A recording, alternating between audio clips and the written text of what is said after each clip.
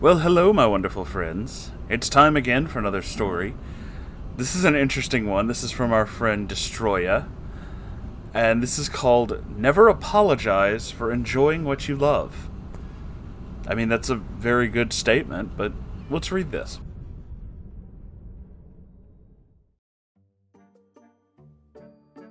Hi, Moonhorse. Hello. Hope you're doing well. I'm alright. Let me get to the point. Am I in trouble? I'm a toy collector. I collect Godzilla, Gundam, Jurassic Park, military, even some Yu-Gi-Oh monsters. Cool. I'm a collector and it makes me happy. Even in my lowest days of self-harming, I look at my shelves and I smile because it brings me happiness. I'm so sorry you're having to go through that, dude. That's fucking horrible. Why am I telling you this? Well, let's start at the beginning. In 2013, my then-girlfriend bought me a Halo Reach George. I don't know what that is. I loved it, and something inside woke up, and it started from there. I still have my childhood Godzilla toys and things like that, and that's where I started. At first, my mom and dad found it weird, but after a few of my dad's friends told him that they were collectors, he warmed up to the idea. Meanwhile, my mom had been collecting Lion King figures for years, so she got it. Now, for the reason I'm telling you this, because I had a couple of critics. One guy called me a pedo, saying it's only for kids. That's fucking weak sauce. Why do people use pedo as a default insult? Because people aren't very creative. Most recent one was Toxic Legbeard Friend. She hated the idea of me collecting. I seriously do not know why. Although she's had arguments that are valid, she never listens to me. For example of a conversation, we kind of went like this. Well, toys are a waste of money. You should save it to buy a car, pay for insurance. Well, I already do have a car, and I pay for insurance. I'm not dumb. I don't buy things every single day. Well, you still shouldn't make money like that. It's dumb. She's getting angry for some reason. Okay, well, I hate when people say that. I'm not stupid. I don't go around buying $300 figures every day. See, in my hometown, there's this beautiful place called a swap meet. And for those who don't know what a swap meet is, it's a huge empty parking lot with a lot of people selling new and used items for really, really low prices. Everything from toys, tools, guitars, you name it, you can usually find it there. In Texas, they're called flea markets. In Louisiana, they're called both. We have a lot of those. I know exactly what you're talking about. Thrift stores are badass. At the swap meet, I find most of my toy purchases, and they're never expensive. For example, I found a 95 to 96 Bull T-Rex from the Lost World movies at the swap meet for about $5. Later on, I check the internet and find the same one is worth about $200. Wow, it's a hell of a find. I have lots of examples of buying really expensive things for dirt cheap prices at the swap meet. Now, on occasion, I do buy full price figures, but that's every once in a while and only when I have a little extra. But back on point, I enjoy collecting, and I'm never going to apologize for doing what I love.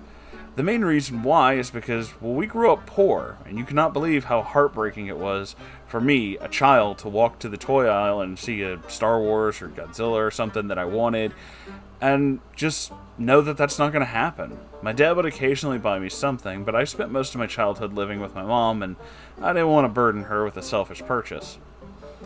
Now I'm an adult with my own money. I can walk in any store and get what I want. You should never bring someone down for enjoying something unless it's illegal, like drugs or something like that. And if it is something like that, you should probably help them get help. Collecting's a healthy way to express yourself.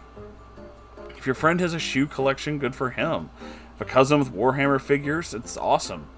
Neckbeard has anime figures, sure, why not? That's fine. I have a coworker with a porn collection. Strange, but that's fine. It's his thing. I don't think he's a sex addict or anything, but, you know, that's his life. My point is just be yourself, and if people don't like you for who you are, well, fuck them. I leave you and the celestial herd with this quote from a professor who teaches the sociology of Star Wars. A baseball player can go to a game and experience it live, but for sci-fi fans, we can go to the movies, but even then, it's Harrison Ford as Han Solo, as the toys are the closest we can get to actually getting to touch and experience Star Wars.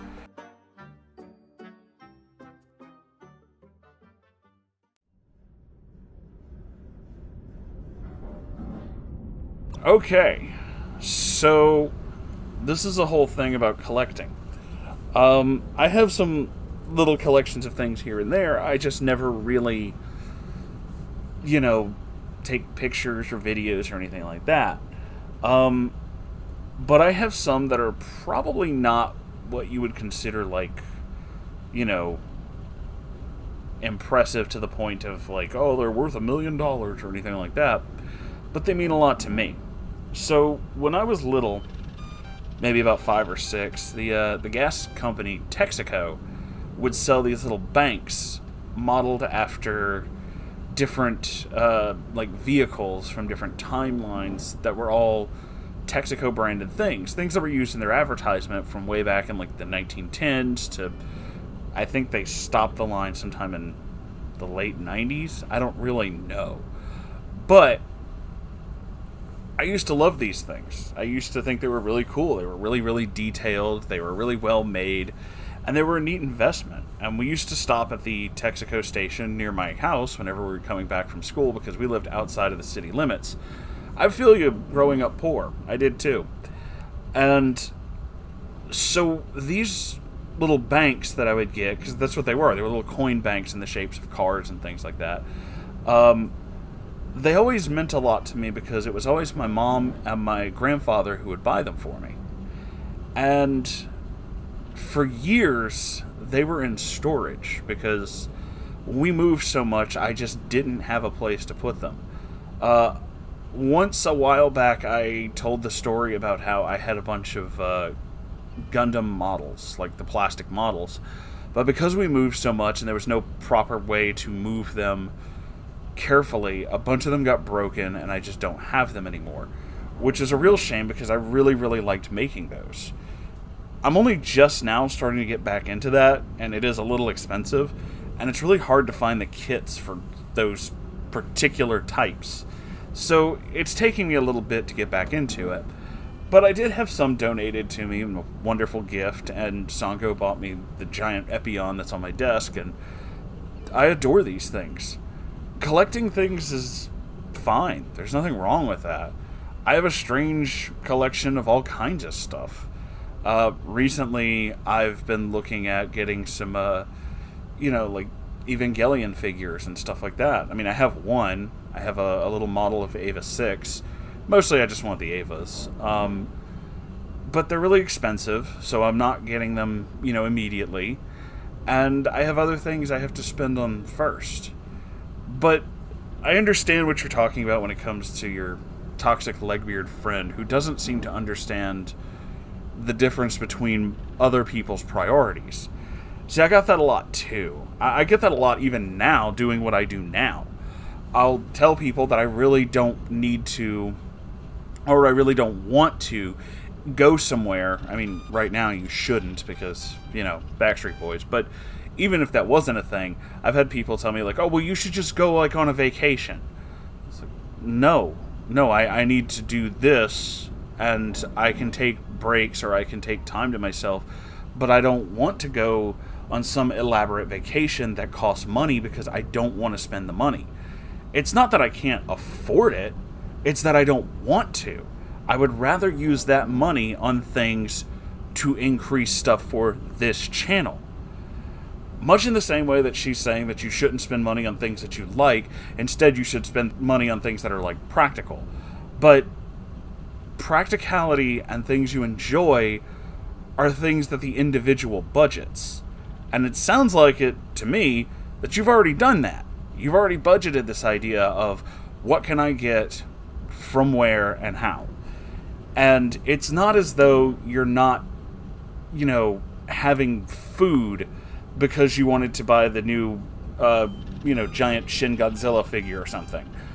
More like, I already paid my bills. I have, like, I don't know, $200 in just whatever money.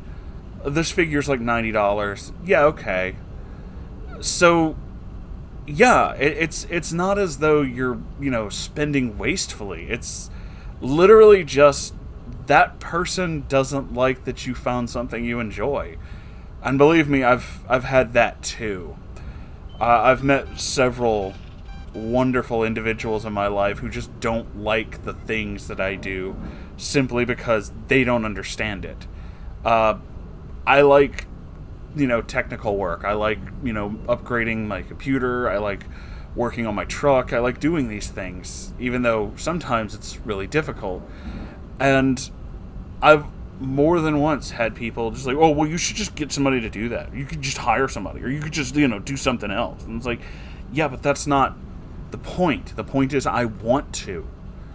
And it's like, well, I don't understand why you would do that. And it's like, well, that's not, that's also the point. It's not about you. It's about me. This is my thing. Why can't you let me do my thing? There's a bunch of different people who have a bunch of different kinds of collections. And as for that last note where you're like your friend or acquaintance or whatever has a porn collection, it's actually not the first time I've heard that. There's a couple of people who have that, mainly because that kind of material is incredibly difficult to find. Because, it was illegal for the longest part, and I mean even the stuff that we would consider illegal now. And even now, that kind of stuff is becoming less and less, printed and more digital because of easier access.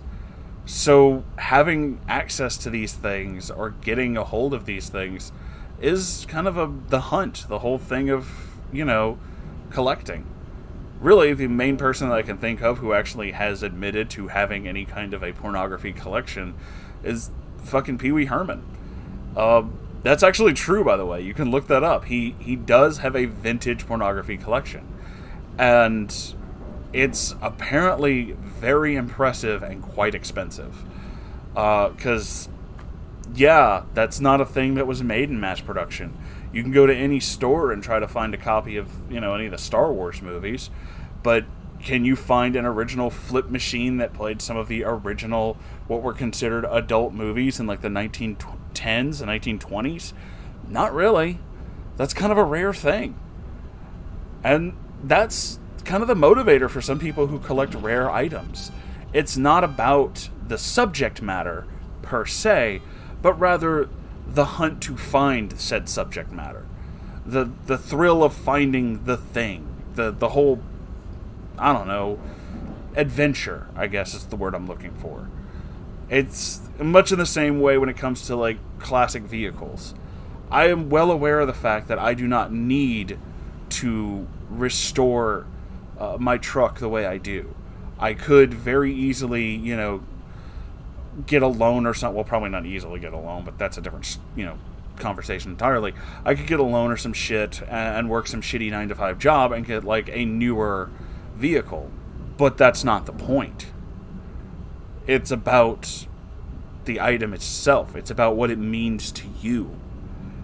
So you're absolutely right. No one can take away from you the things that you enjoy, and no one has the right to. It's your life, and you should be able to enjoy it however you want. And if anybody has a problem with that, I mean, yeah, fuck them. It's not about them. You kind of have to stick up for yourself from time to time. And with that being said, that's the end of this video. So thank you all for being here. I love you all so very, very much. And take care of yourself out there, kids. I'll see you in the next one. Bye.